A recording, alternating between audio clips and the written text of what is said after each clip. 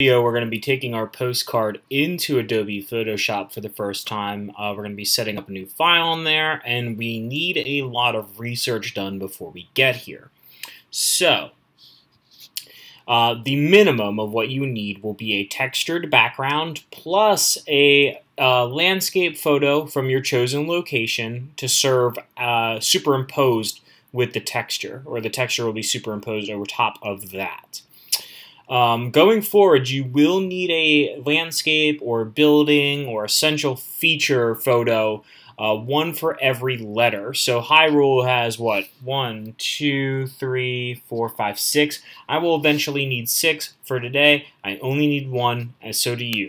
So this is the one that I'll be posting in my background. It is a big old screenshot here from Breath of the Wild. As far as the vintage postcard textures go, these will be uploaded to Schoology and you'll be able to download both of them, but there are two different folders, blank postcards and handwritten. Under blank postcard, they just have a bunch of texture, but nothing is really on them. I'm going to open up one just to kind of show you what I mean. I've gone with 15. I have a copy saved over here, which is just more standard issue. But if you really want to go wild, you can go into these handwritten ones as well, and sometimes superimposing a photo or superimposing them over a photo can look really neat. Other times it can be a little bit of a hassle, but if you want to be bold and play around with one of these, I definitely encourage taking a look at it. Safe bets are under this blank postcard one here.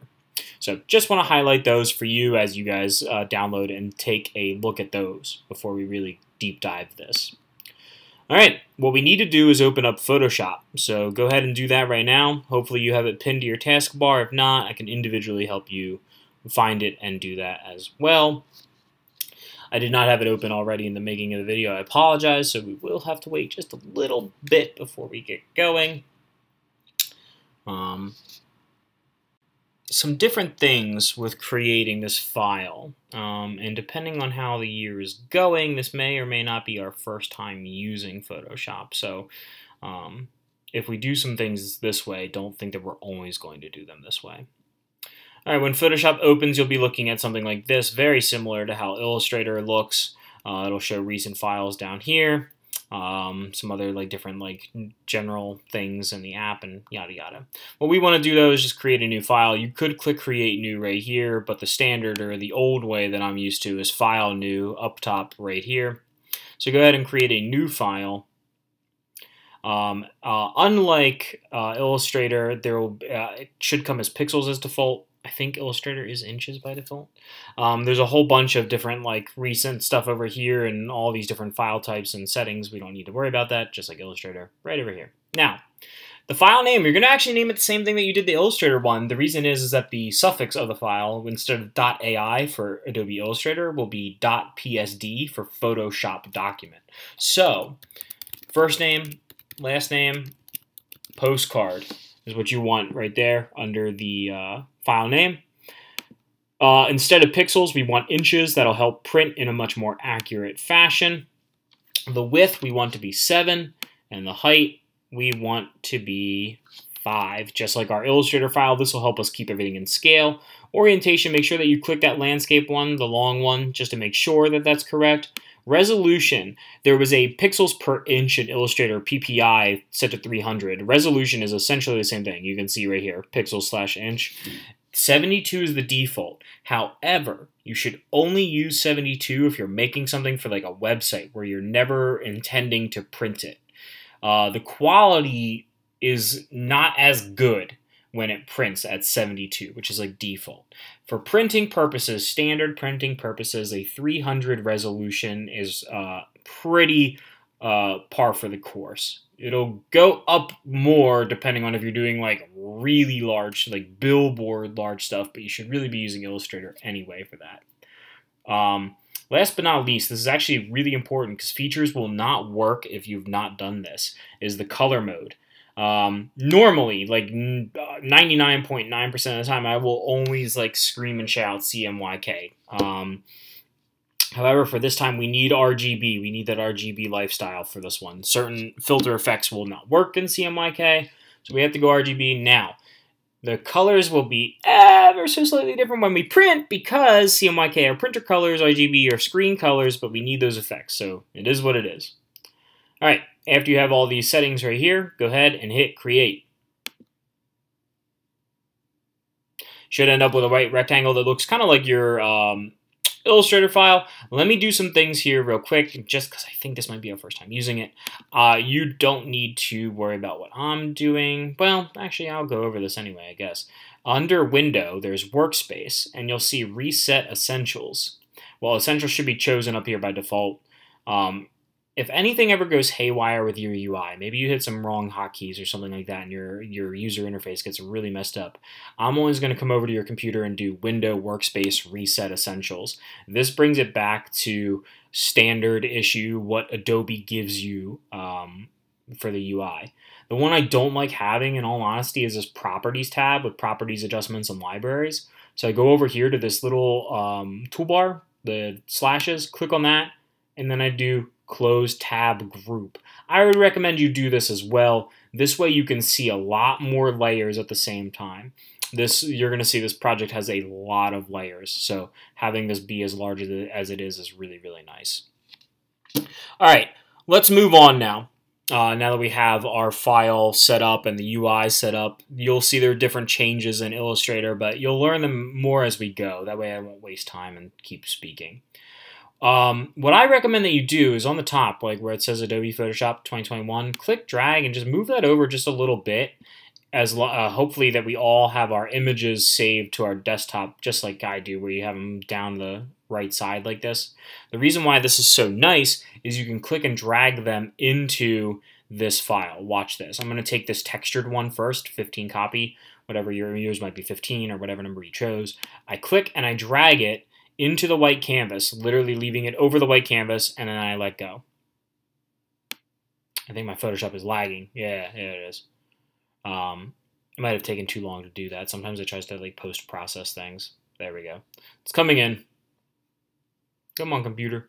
All right, there we go. Yours will probably be way faster than that. So now the photo is in. I can shimmy this back over if I want to, and I want to enlarge this to make it the whole thing. In Illustrator, this is where it's going to get really confusing, and I low-key hate this. In Illustrator, you have to hold Shift when you scale something. In Photoshop nowadays, if you hold Shift, it free transforms, and it doesn't keep it in scale. So you actually, let me undo that. Oh, no. Oh, great. Well, I got to import it again. Click, drag, drop into the white space. Wonder why...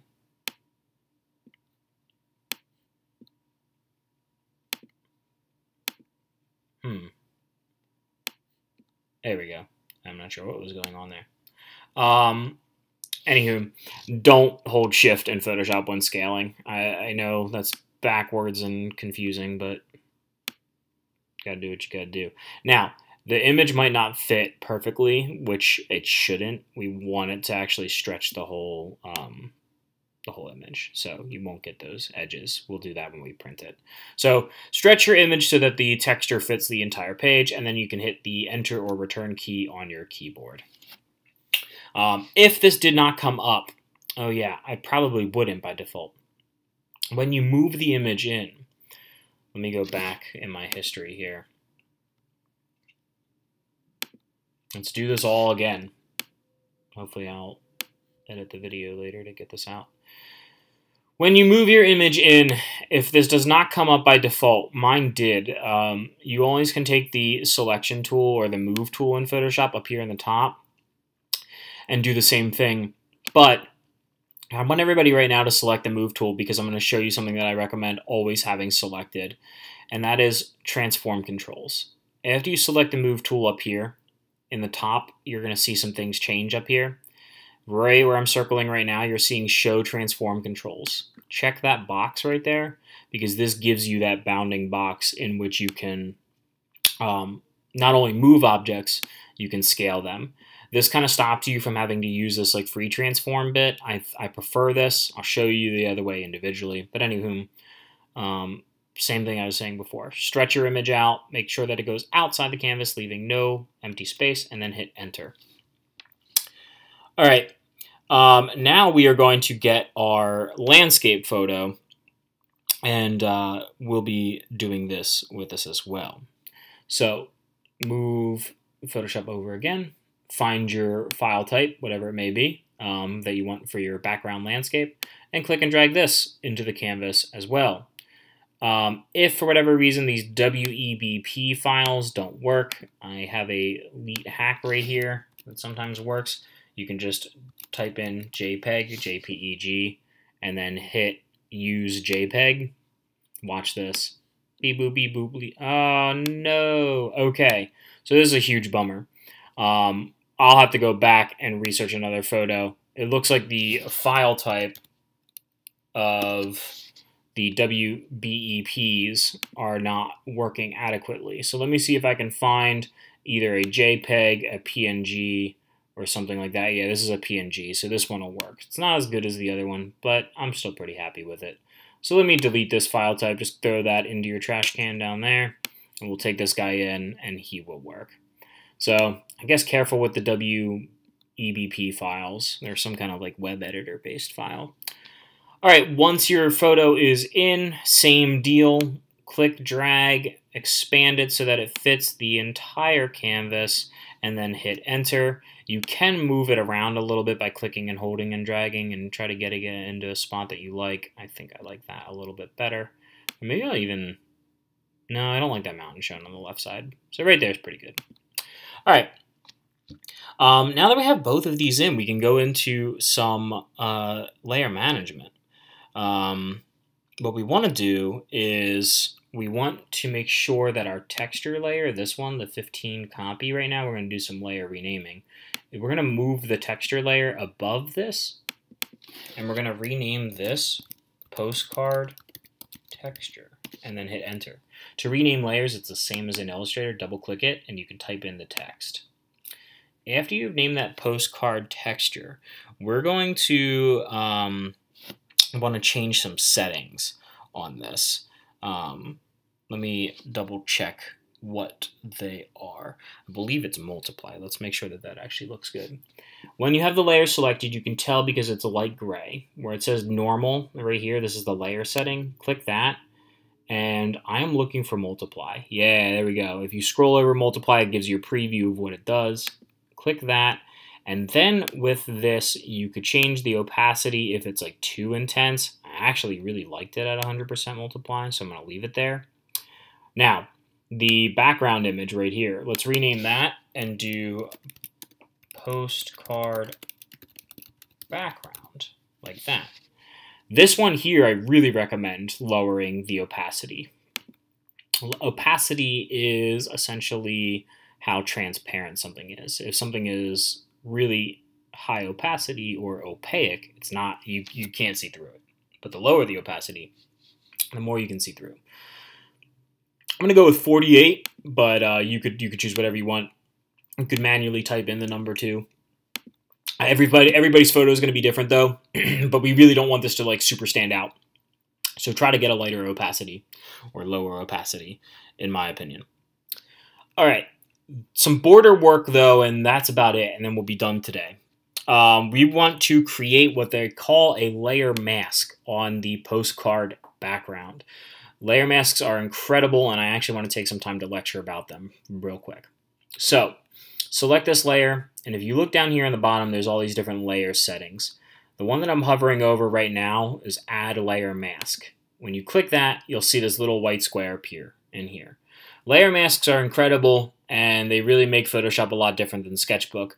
I'm going to take the paintbrush tool right now to just kind of explain or showcase what they do. Don't worry about what brush I'm selecting at the moment. I'm just grabbing like kind of like a normal brush and taking a better brush size. I think I accidentally clicked as well. We're going to bring that back. So, when you have the layer mask selected, not the image, here I have the image selected. You can see because there's this little box around the layer right there. Here I have the layer mask selected, and you can see because the box is now around the mask. Please take a look at the difference of these two right there and there.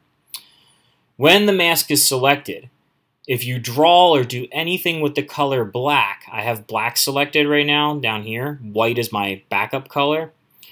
I have black selected. It will hide content. It looks like it's erasing it, right?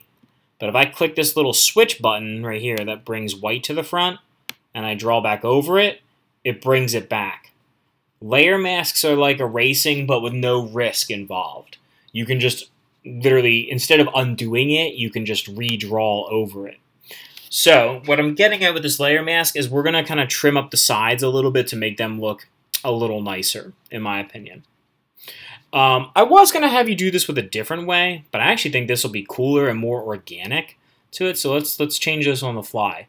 Right now I want everybody to select the brush tool. The brush tool is over here that I have, or you could alternatively just hit the letter B for brush. Then I do think that the brush you use is important on this one, and I'll show you where your brush presets are. Up here, I have one that's a huge scale, 500 right now, but there's this little drop-down arrow. Click this, and you'll come up with a window. The folders might be collapsed. I have some extra brushes that I'll be giving you later for other projects, but you'll definitely have general brushes, and that's all you really need for right now. Expand the general brushes folder, and I want you to find soft round, the very top left brush. Yours might be pretty big or pretty small by default. You can judge by this circle.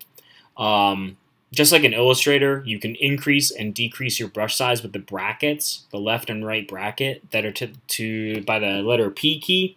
The left bracket, if you hit it, will make your brush smaller, and the right bracket, if you hit it, will make it bigger. I want to take 500, honestly, I think is going to work really well for this. And what you're going to do is leave your circle where it's like half over the canvas and half outside the canvas. And you don't have to have a straight line. This is why I think the more organic way is going to look cooler on this.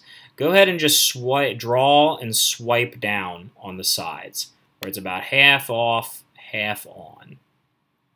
If you don't like the job you did, you can always switch to the white color and bring it back. And this way, we have that kind of like torn, faded look. I actually think I'm going to switch to white. I want to bring a little back over there. I'm going to switch back to black. There we go. Cool. Yeah, that worked really a lot better than the original thing I was going to show you guys. So, I love that. Perfect. All right, guys, we have our Photoshop file set up. Next class, we're going to be going in here and doing the text and importing our Illustrator stuff into Photoshop. For now, let's go to File, Save As. We want to do Save to your computer. Please don't save to cloud for right now. Save on your computer. Hopefully, desktop came up as the default where option under this. If it didn't, you can click this drop-down arrow here and find desktop.